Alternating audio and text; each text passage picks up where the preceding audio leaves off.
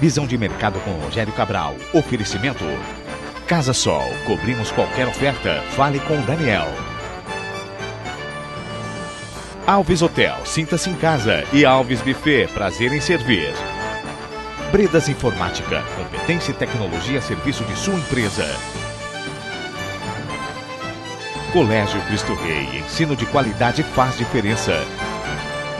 MV Tecnoclima. Seu mundo no clima ideal.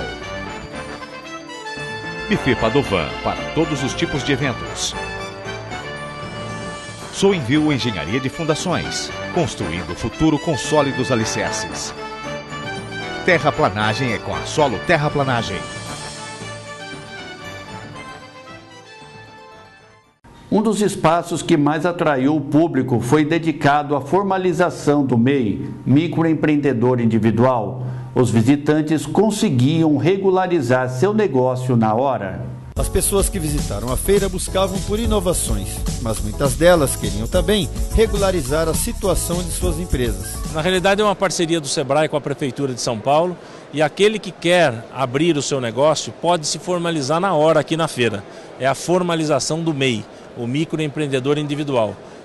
Nós temos, além da formalização, as informações, orientações necessárias para escolher o setor e o segmento que você vai abrir o seu negócio. Além do espaço para regularização dos negócios, a Feira do Empreendedor apresentou cerca de 350 expositores nos mais variados segmentos, indo de franquias à representação comercial. Nós temos aqui o recorde, como eu disse a vocês, mais de 57 mil visitantes nesses 3 dias de feira, mais de 5 mil atendimentos, mais de 15 mil capacitações e muitos negócios fechados. É importante ressaltar que nós temos aqui na feira, além das oportunidades de conhecimento, nós estamos dando oportunidade de negócios aqui na feira e o número é bastante representativo. Valéria Lovison, proprietária do laboratório Enlab em Cerqueira César, foi vencedora do MPE Brasil e finalista do Mulher Negócios.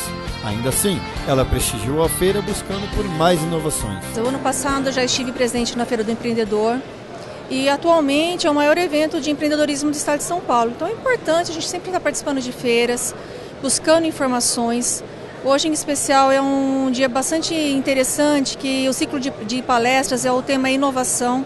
Então já participei de algumas palestras também, sempre procurando inovação, ideia e implementar isso no nosso negócio. Para a empresária, o Sebrae é um importante aliado na gestão de seu negócio. O Sebrae é um importante parceiro, ele nos proporciona essas missões que são organizadas pelo próprio Sebrae, trazer os empresários, visitar as feiras, as exposições, e com isso a gente está sempre em busca de conhecimento, faz contatos e sempre traz ideias novas para implementar no nosso negócio. Hoje viu algo específico do seu segmento ou simplesmente participou das palestras?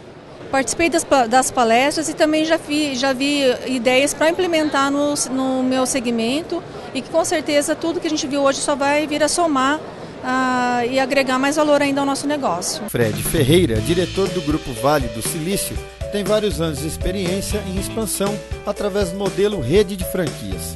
Na feira ele apresentou a Doutor Software, que já é considerado um case de sucesso. A Doutor Software ela trabalha com softwares, né, o próprio nome já diz. Nós temos uma linha completa de softwares para pequenas e médias empresas. Nós trabalhamos um modelo de franquia e aí nós estamos expandindo aí a nossa marca para todo o Brasil. A Doutor Software ela faz parte de um mix de empresas do Grupo Vale do Silício e é mais um case de sucesso do grupo aí. A que empresas se destinam esses produtos? Olha, basicamente, a gente até tem algumas imagens aqui, nós trabalhamos com softwares específicos, então para micro e pequenas empresas. Então a gente tem academias, autopeças, portarias, pet shops.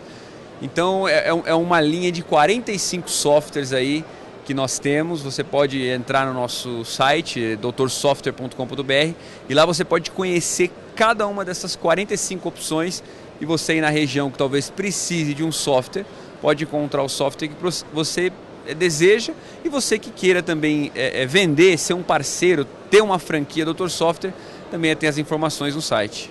A empresa já está em 7 estados brasileiros? Nós estamos em 7 estados brasileiros, entre eles São Paulo, Rio de Janeiro, Minas, Bahia, Pernambuco. São mais de 20 unidades hoje no Brasil.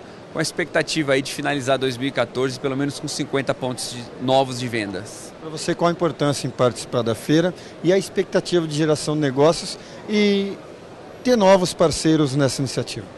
Olha, o Sebrae é um grande parceiro já nosso de muito tempo e a Feira do Sebrae de São Paulo ela é a mais importante do circuito que o Sebrae faz. Então a importância é para ter oportunidades, por exemplo, de levar o nosso negócio para outros estados e outras cidades, como está sendo a oportunidade, por exemplo, de pegar o Visão de Mercado que tem tanto prestígio em Marília para levar o nosso negócio. Então você fazer contatos e a gente tem recebido muita gente boa aqui, porque o Brasil hoje é o país número 1 em empreendedorismo. E tem muito empreendedor que está aí, está querendo sair da empresa, está querendo montar um negócio. E aqui a gente consegue ter contato com esse tipo de público. Então, em todos os sentidos, tanto para fomentar negócios, conhecer pessoas, empreendedores novos, é bom para o nosso produto, para o nosso negócio, para a Doutor Software. E realmente o Sebrae é um grande parceiro. Além de consultorias, o que o empreendedor, de uma forma geral, busca é inovação. Até mesmo porque a inovação é a garantia do sucesso de um negócio.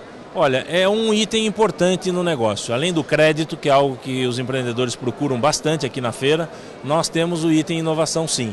Inovar não significa só investir recursos, mas ter uma criatividade, ter uma boa oportunidade, enxergar à frente a oportunidade para que você possa melhorar o seu negócio. E aqui nós temos consultorias, capacitações, informação que faz tendências do mercado, faz com que o empresário tenha essa visão e possa melhorar o seu negócio. A seguir, a participação do consultor Daniel Alonso. O interior mostra sim sua força e mostra o seu gigantismo.